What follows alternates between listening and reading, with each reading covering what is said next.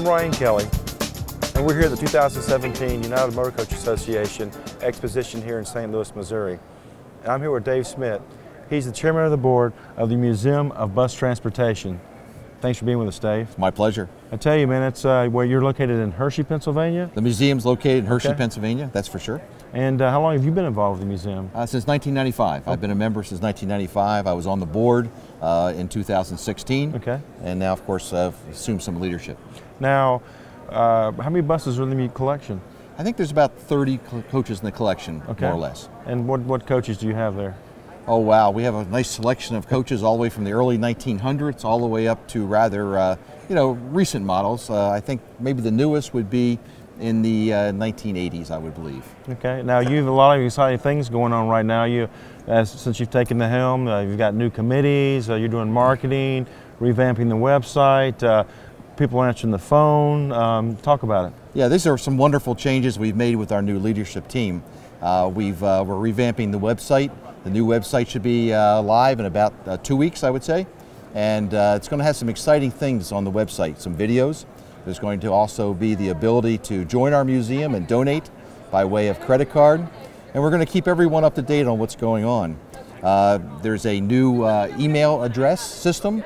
For example, if you want to reach me and talk to me about something that's on your mind, it's chair@busmuseum.org. And so please contact us. A number of our other committee chairmen will also be available the same way.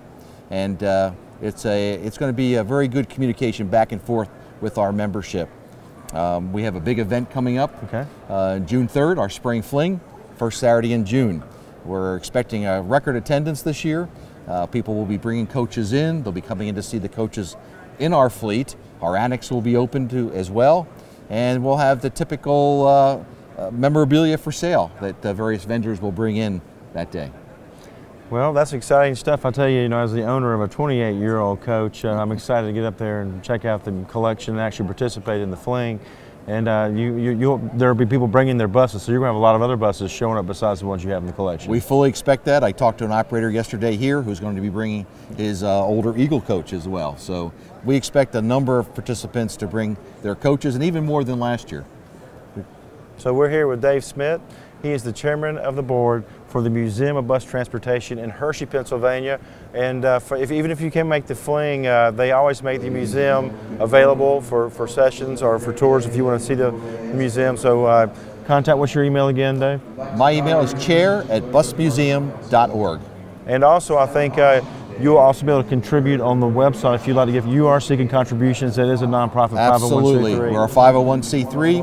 We're seeking contributions. We're looking also for historic coaches of significance. We're also looking for memorabilia, bus models, things like that that are indicative of our industry from 1900 until now. Okay. Well, for all you bus nuts out there, I know I am, contribution to the Bus Museum. Please come to the Spring Fling. And Dave, thank you for your leadership, and we look forward to seeing you in a couple months. Thank you for the opportunity. Look forward to seeing you all.